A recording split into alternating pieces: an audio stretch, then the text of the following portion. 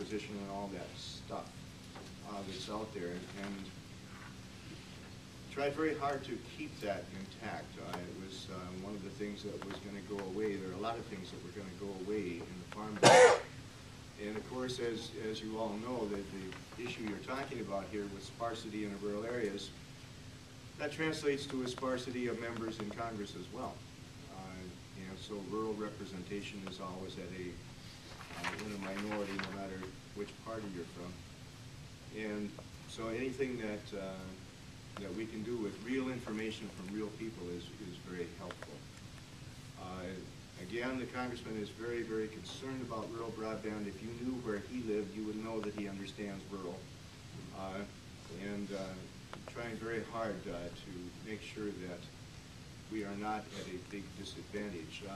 The superintendent, you mentioned the disadvantage that many of your students have. We talk both in the federal government and in the state government about the achievement gap. And I would suggest that perhaps funding for technology be kind of attached to that line of thinking as well, because the political winds now are all blowing towards getting rid of the achievement gap. This is a big contributor to an achievement gap. It's not necessarily the same achievement gap that people had in mind when they started complaining about it, but it certainly is one, and I think that's a way to help this up. So those are the comments. Again, I would appreciate any feedback from anyone that's been trying to use these programs or anything.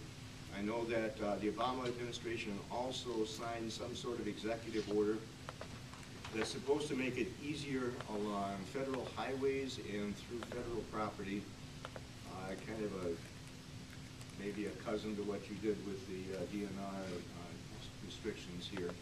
So again, if there are questions about that, I can hook you up with people that can tell you a lot more than I can about it. But one last time, we're on your side with this. We will do anything we can to help out. And thanks for having the meeting here.